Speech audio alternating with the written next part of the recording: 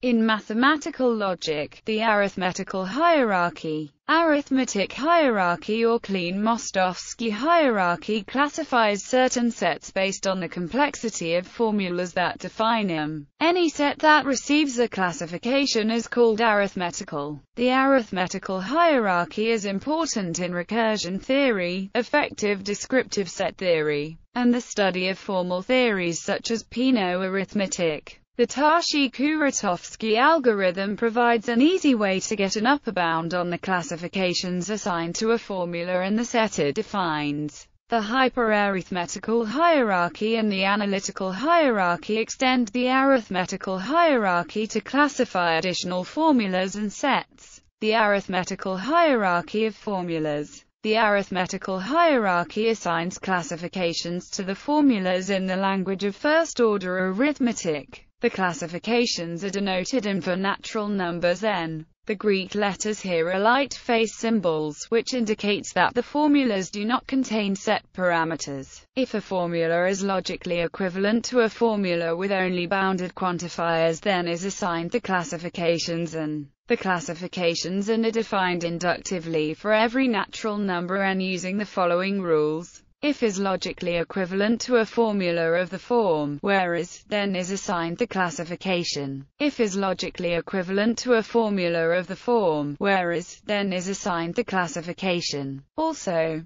a formula is equivalent to a formula that begins with some existential quantifiers and alternates times between series of existential and universal quantifiers, while a formula is equivalent to a formula that begins with some universal quantifiers and alternates similarly. Because every formula is equivalent to a formula in pre-normal form, every formula with no set quantifiers is assigned at least one classification. Because redundant quantifiers can be added to any formula, once a formula is assigned the classification, or it will be assigned the classifications, and for every m greater than n. The most important classification assigned to a formula is thus the one with the least n, because this is enough to determine all the other classifications. The arithmetical hierarchy of sets of natural numbers, that is, for all natural numbers n, where is the numeral in the language of arithmetic corresponding to a set is definable in first-order arithmetic if it is defined by some formula in the language of Peano arithmetic. Each set x of natural numbers that is definable in first-order arithmetic is assigned classifications of the form and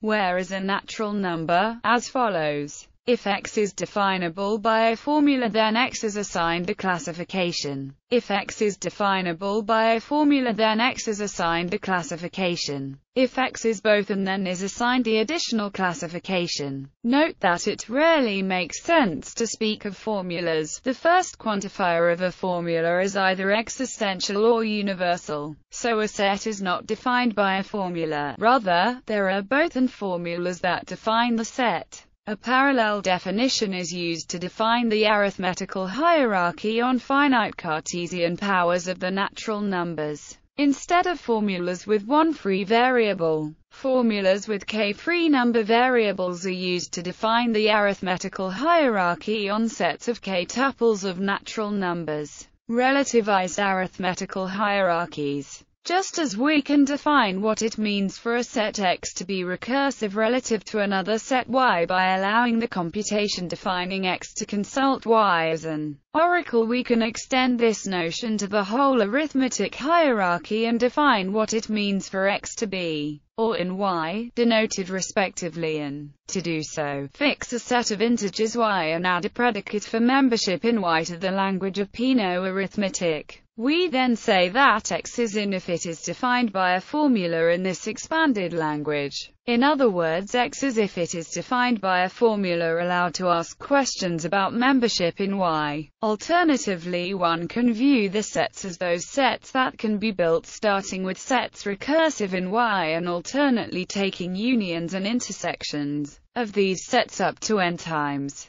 For example, let y be a set of integers. Let x be the set of numbers divisible by an element of y. Then x is defined by the formula, so x is in arithmetic reducibility and degrees. Arithmetical reducibility is an intermediate notion between Turing reducibility and hyperarithmetic reducibility. A set is arithmetical if it is defined by some formula in the language of Peano arithmetic. Equivalently, X is arithmetical if X is or for some integer n. A set X is arithmetical in a set Y, denoted if X is definable as some formula in the language of Peano arithmetic extended by a predicate for membership in Y. Equivalently, X is arithmetical in Y if X is in or for some integer n. A synonym for is X is arithmetically reducible to Y. The relation is reflexive intransitive, and thus the relation defined by the rule is an equivalence relation. The equivalence classes of this relation are called the arithmetic degrees. They are partially ordered under the arithmetical hierarchy of subsets of Cantor and Bayer space.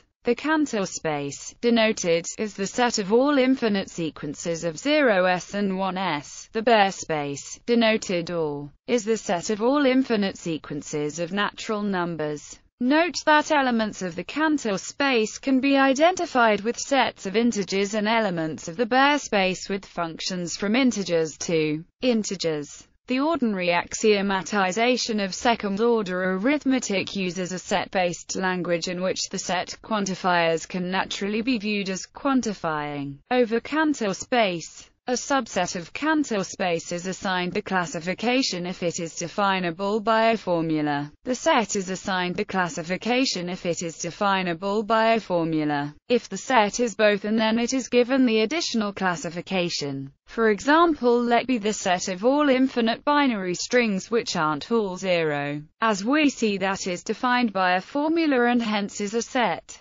Note that while both the elements of the Cantor space and subsets of the Cantor space are classified in arithmetic hierarchies, these are not the same hierarchy. In fact, the relationship between the two hierarchies is interesting and non-trivial. For instance, the elements of the Cantor space are not the same as the elements of the Cantor space, so that is a subset of the Cantor space. However, many interesting results relate the two hierarchies. There are two ways that a subset of Bayer space can be classified in the arithmetical hierarchy. A subset of Bayer space has a corresponding subset of Cantor space under the map that takes each function from to the characteristic function of its graph. A subset of Bayer space is given the classification, or if and only if the corresponding subset of Cantor space has the same classification. An equivalent definition of the analytical hierarchy on Bayer space is given by defining the analytical hierarchy of formulas using a functional version of second-order arithmetic. Then the analytical hierarchy on subsets of Cantor space can be defined from the hierarchy on Bayer space. This alternate definition gives exactly the same classifications as the first definition. A parallel definition is used to define the arithmetical hierarchy on finite Cartesian powers of Bayer space or Cantor space,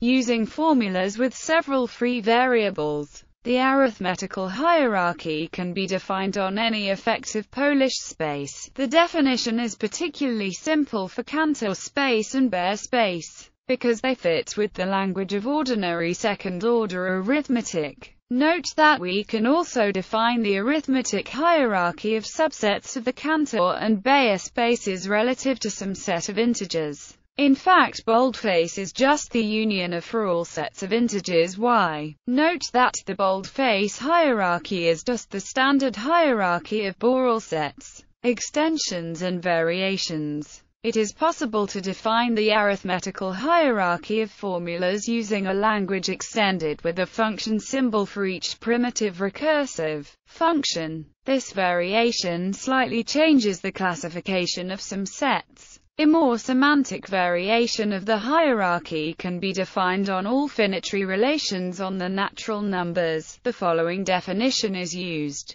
Every computable relation is defined to be in the classifications and are defined inductively with the following rules. If the relation is, then the relation is defined to be. If the relation is, then the relation is defined to be. This variation slightly changes the classification of some sets. It can be extended to cover finitary relations on the natural numbers, Baire space, and Cantor space. Meaning of the notation. The following meanings can be attached to the notation for the arithmetical hierarchy on formulas. The subscript in the symbols and indicates the number of alternations of blocks of universal and existential number quantifiers that are used in a formula. Moreover, the outermost block is existential in formulas and universal in formulas. The superscript in the symbols, and indicates the type of the objects being quantified over. Type 0 objects are natural numbers, and objects of type are functions that map the set of objects of type to the natural numbers.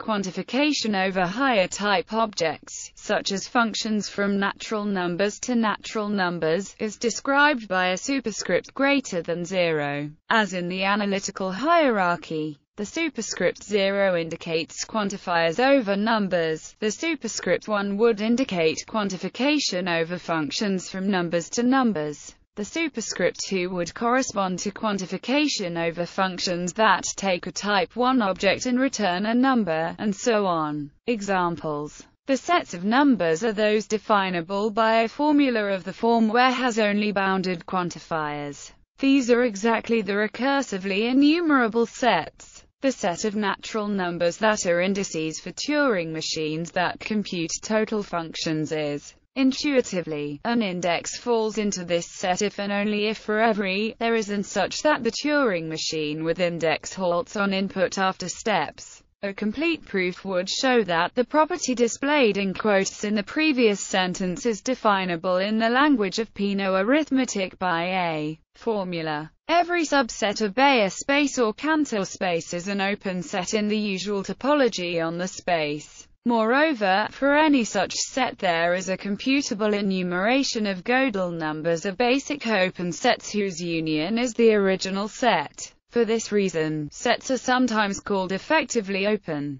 Similarly, every set is closed and the sets are sometimes called effectively closed. Every arithmetical subset of Cantor space or Baire space is a Borel set. The lightface Borel hierarchy extends the arithmetical hierarchy to include additional Borel sets. For example, every subset of Cantor or Baire space is a set. Moreover, each of these open sets is and the list of Gödel numbers of these open sets has a computable enumeration. If is a formula with a free set variable x and free number variables, then the set is the intersection of the sets of the form as n ranges over the set of natural numbers. Properties. The following properties hold for the arithmetical hierarchy of sets of natural numbers and the arithmetical hierarchy of subsets of Cantor or Baire space. The collections are closed under finite unions and finite intersections of their respective elements. A set is if and only if its complement is. A set is if and only if the set is both an, in which case its complement will also be. The inclusions and hold for. The inclusions and hold for all and the inclusion holds for. Thus the hierarchy does not collapse. Relation to Turing machines. The Turing computable sets of natural numbers are exactly the sets at level of the arithmetical hierarchy. The recursively enumerable sets are exactly the sets at level. No oracle machine is capable of solving its own halting problem. The halting problem for an oracle in fact sits in. Post's theorem establishes a close connection between the arithmetical hierarchy of sets of natural numbers and the Turing degrees. In particular, it establishes the following facts for all n1. The set is many 1 complete in. The set is many 1 complete in. The set is Turing complete in. The polynomial hierarchy is a feasible resource-bounded version of the arithmetical hierarchy in which polynomial length bounds are placed on the numbers involved. It gives a finer classification of some sets of natural numbers that are at level of the arithmetical hierarchy.